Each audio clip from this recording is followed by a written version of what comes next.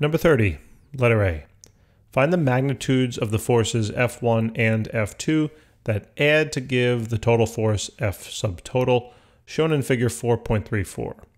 This may be done either graphically or by using trigonometry. So here I'm going to use trig. All right. So basically what we need to do, here is our triangle. It's a right triangle, therefore we can use SOHCAHTOA. And the hypotenuse of the triangle has a value of 20 newtons, it says. We know this angle, and what we're looking to do is find these two sides. All right, so let's first start with F1. So again, knowing the hypotenuse, knowing this angle, and if I'm looking for the side adjacent to that angle, what trigonometric function should we be using? If you said cosine, you would be correct. So let's do cosine of theta will equal the adjacent side over the hypotenuse. So the cosine of that angle, 35, will be equal to the adjacent side, which was F1, divided by the hypotenuse value of 20. All right, and now all we need to simply do here is basically cross multiply, right? This is really over 1. So I can just cross multiply these values there to get my answer. Okay, so F1 will be equal to, take out the calculator, cosine of 35 times 20, and we get about 16.38, right? And looks like I gotta have two sig figs here, so I have to round down to 16. All right, so this will be 16 newtons. Okay, so that takes care of F1. Now let's take a look at F2. F2 is over here. Same procedure, all right? I'm gonna use the hypotenuse again of 20. I know this angle, I'm looking for the side opposite of that angle, therefore we're going to use sine. Okay, so sine of theta is equal to the opposite side over the hypotenuse.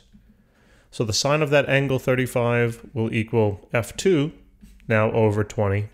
And again, same thing, just cross multiply. So the value of F2 is sine of 35 times 20, 11.47. All right, but again, we got to round to two sig figs, so it rounds it down to 11. All right, so, okay. So now, actually, what I'm going to do down here, let me just put the actual value, well, not the actual values, but let me put down a value that's a little more accurate because I see where the question's going, and if I use these rounded numbers, it's not going to work out to be so nice. So 16.38, this was 16.38. Although, like I said, considering significant figures, these two would be your answers. All right, let's move on to part B. So part B now says, show graphically that the same total force is obtained independent of the order of addition of F1 and F2. Okay, so basically, take a look at the graph up on the right-hand side. What I'm going to do here is I'm going to draw a coordinate system, all right, and my origin, I'm trying my best here, but it keeps moving. Actually, you know what, can I do this? No.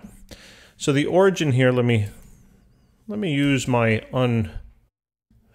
there we go. Okay, so the origin is going to lie right here. Okay, so basically what they did, they put down F1 first, right? They started at the origin, they put F1, and let me do a different color. They started at the origin, they put down F1 here, and then they added F2 to it. Now, instead of going in that order, okay, instead of doing F1 and then F2, they want to see if we would get the same hypotenuse if we did it the other way, meaning if we did F2 first and then F1. So what would it look like if I drew F2 first? Well, it just would look like this. I would just go up. And it would be the same height, so that would be F2. And then, starting at the tip of F2, I put the tail of F1, and F1 looks just like this, and guess what? It would be exactly the same, right? I would get exactly the same hypotenuse, okay? So that's basically what letter B is asking in terms of graphically. So it should make sense. Letter C. Okay, so it says find the direction, all right, find the direction and magnitude of some other pair of vectors that add to give the total. Okay, so let me first draw for this letter. So this was part A, I did part B up here, and now let me do part C. Okay, so let me just draw a right triangle.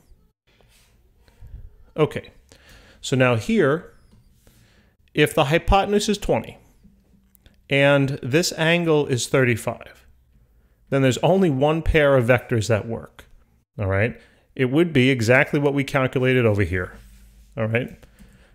This side, right, F2 would have to be 11, and F1 would have had to have been about 16.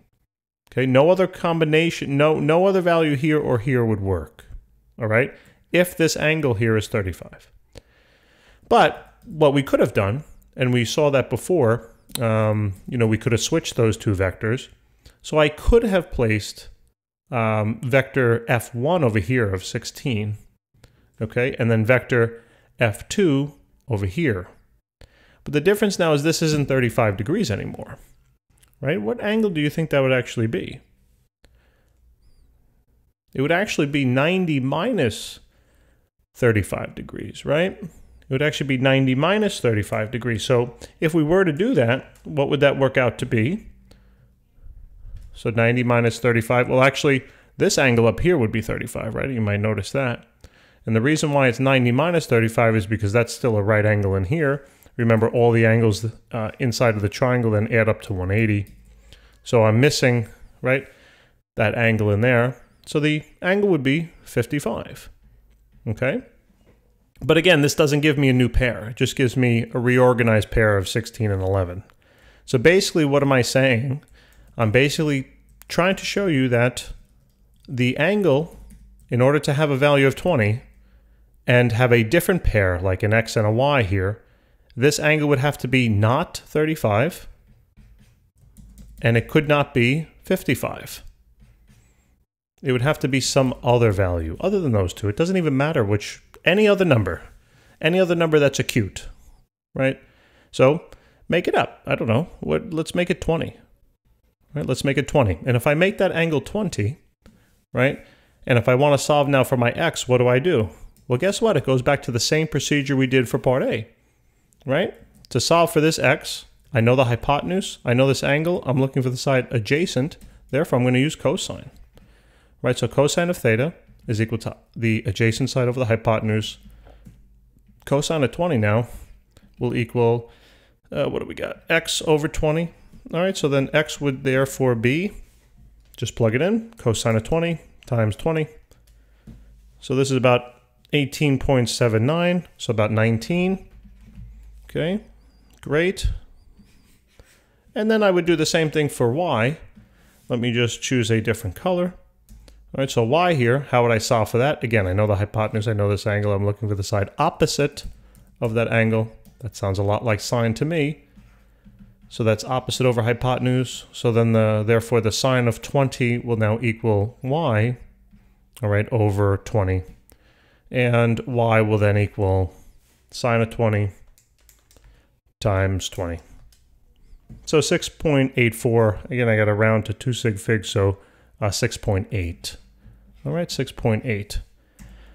And this now, whoops, these now would be a new set of, or a new pair of vectors, okay? So this pair gives the same total, right? But the only difference is that the angle is now different, right? And the angle is not 35, it's not 55, it's some other value, all right? So, and you could have chosen any other angle, like I said, not 35, not 55, and you would have been fine. Guys, thank you so much for tuning in. Please remember to subscribe, and look forward to helping you with the next question. Take care.